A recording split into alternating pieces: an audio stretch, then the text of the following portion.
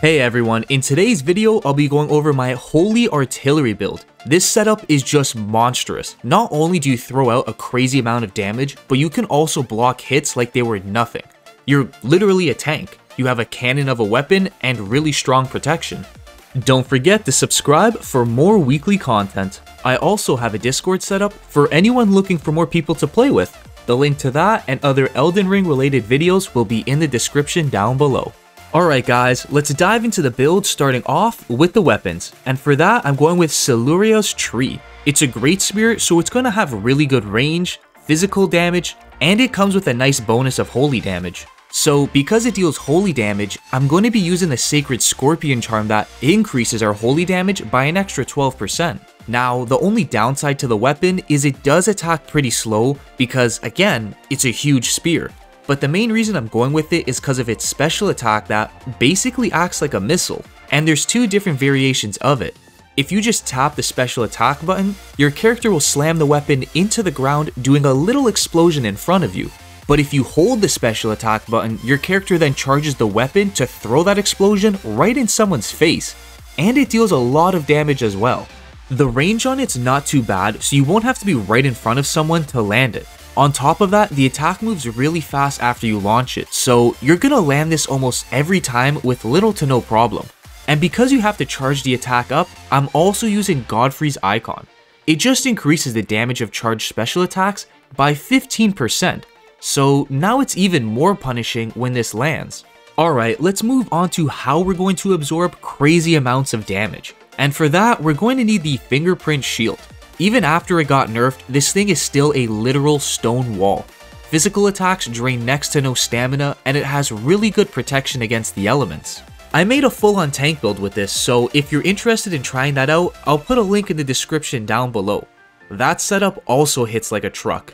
But let's get back to this setup. With its Ash of War, I'm going with no skill, just so we can use the Great Spear's special attack in an instance and not worry about juggling the shield around. You could use Barricade if you really want to go all out on the tank part, like you won't lose any stamina at all when this Ash of War is activated.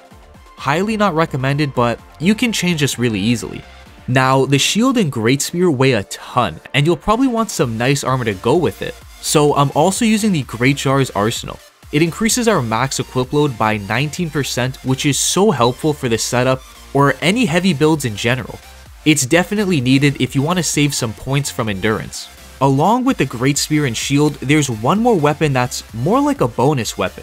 It's not needed at all for this build, but it's just really fun and pretty effective as well. It being the CIPHER Pata. It's a fist-styled weapon that scales with faith and only deals holy damage. The reason I added it to this setup is because it had zero weight to it, so I figured, hey, why not just throw it in? It's the complete opposite to the Great Spear, doing less damage but hits a lot faster. I don't know if it's just me, but it feels like it swings much faster than any of the other fist weapons. Let me know if you guys see the same thing or if I'm just going a little crazy. Its special attack is actually good as well. Your character just thrusts forward with an unblockable attack, so even if you're fighting someone that's hiding behind a shield, it's not going to do much for them.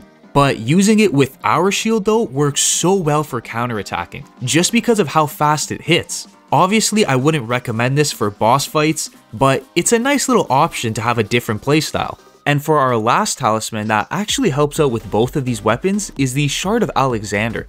It increases all special attack damage by a flat 15%. So now we have the Shard of Alexander, Godfrey's icon, and the Sacred Scorpion charm all increasing our damage.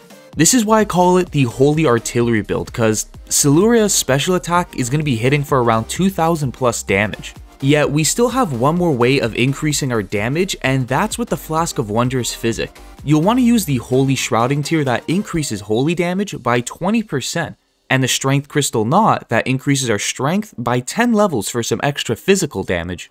Now let's go over how to maximize this build. So when you see your target in the distance, you'll want to get within a medium range to use your special attack. If your target survives and gets close to you, you have two different ways to play it out.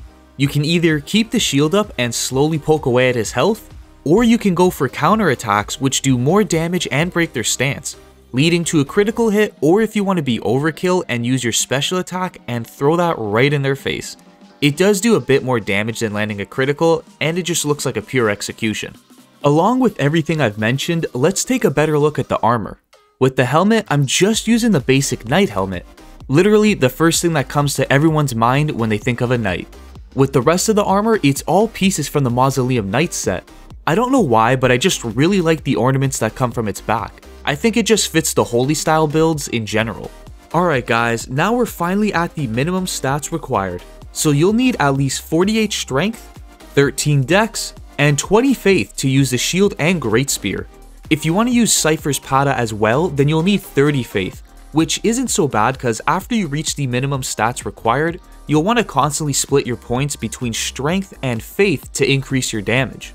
I'm also going to put links in the description down below for all the items I'm using, if you want more information on them and where you can find them for yourselves. That's everything for today's video. I'd like to give a big thanks to the members of my channel for supporting me on my videos and the future ones to come. Thanks for watching, and I'll see you all in the next one.